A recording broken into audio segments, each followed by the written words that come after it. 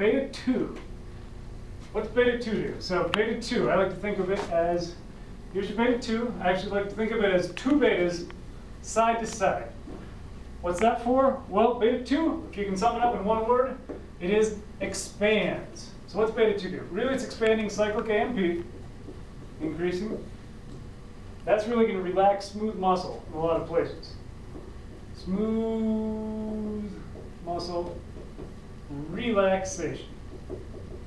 Okay, specifically what are we talking about? Well, it has some beta-1 effects. We're doing the heart or whatever, beta-1 like effects. I'll just say that. But a lot less than beta-1. The big things, the beta-2 is going to do, one, works on the lungs. That's number one, probably. That's why you take your albuterol inhaler. What's it going to do? It's going to expand your bronchi. Expand.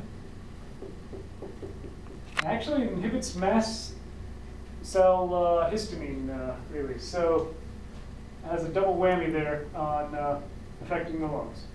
Okay, what else is it going to do? Blood vessels. Part of your fight or flight. Increase the flow through your blood. It's expanding your blood flow. What else? It's expanding glucose supply. It can increase gluconeogenesis. Increase glycogenolysis. And increase insulin release so that you can get more glucose in your blood cells and other cells. All right.